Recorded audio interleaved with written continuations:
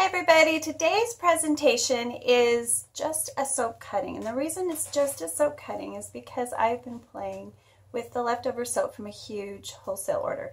So I had about a pound of soap and a handmade mold that I made that's supposed to be tall and skinny, but I think it's just tall and fat. So I'm gonna have to, make my mold again, but it's a beautiful soap. I thought it was a complete fail, but come and have a look and tell me what you think. There's two different soap. One we're going to be cutting and the other one we're going to be talking about. Two different techniques. I hope you like it. And the name of this soap is called Woodland Creatures. And I used a couple of different types of soap. So I've combined a few techniques. So I hope you enjoy it. I hope you like the cut. And it's going to be a longer cut because it's a shorter bar, and I, can take my time and show you what I did and explain why I did everything I did. So come on into my subby kitchen while we explore Woodland Creatures.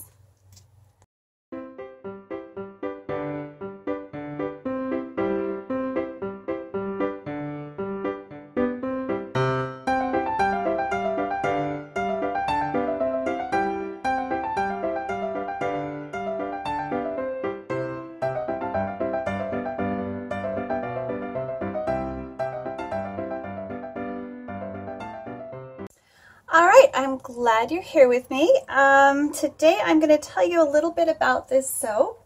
It's a definite new idea. I was hoping to have a bit better luck with swirling, and if this turned out really well, like I think it did, or at least I hope it did, it looks amazing on the outside.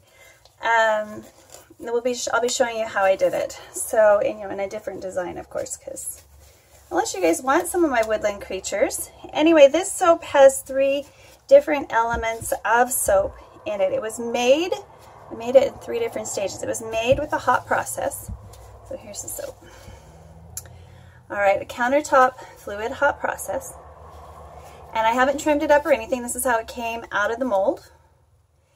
And the top were piped cold process that have cured. And all of these little Woodland Creatures and these little bits of things were made with my rice soap dough. So it's a non-soap soap, I guess you could call it. It lathers and it doesn't interfere with this soap. It's just awesome. Yeah, so what I did was I kept it hot.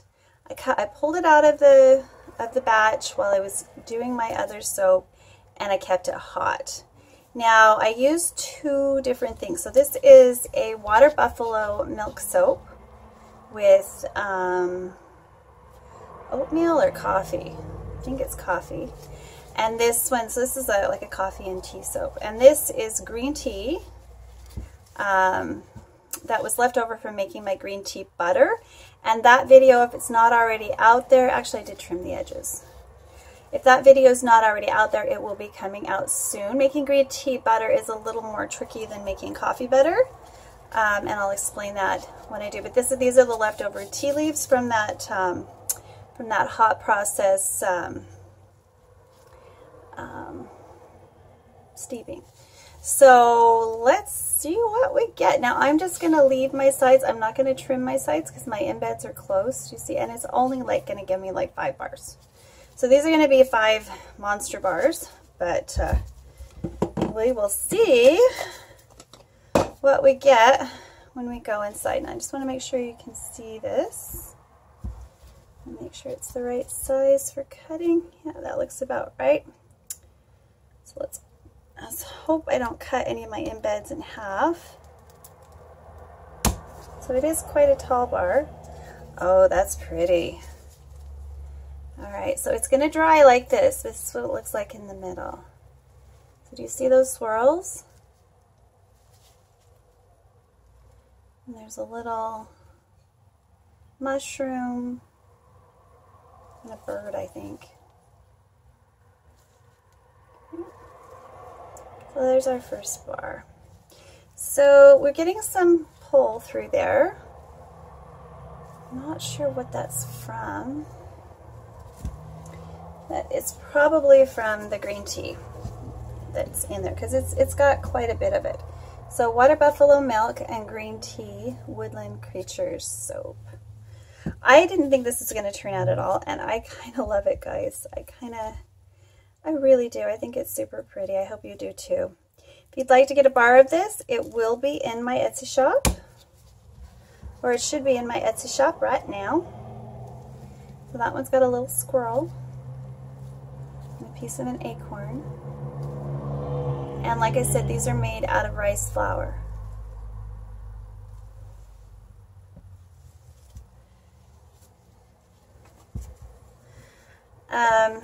If you have any questions about this soap, please leave them in the description box. I'd love to hear what your questions are. And like I said, I was just fooling around with some leftover soap, which was always fun. But I had this idea in my head: how do I make a better swirl? And I think we got some pretty righteous swirls here. Now that I can do 2.